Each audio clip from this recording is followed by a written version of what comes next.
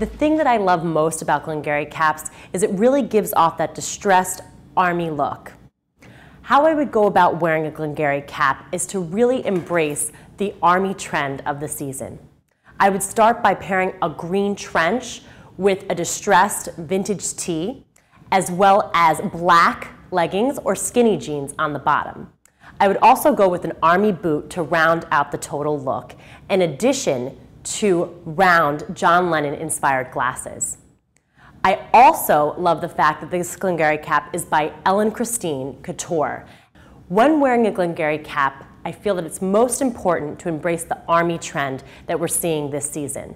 You want to get into the distressed look of the army trench, as well as take a play on the boots to round it out. Glengarry caps can be worn to the side and really can play into the effect with the round John Lennon glasses.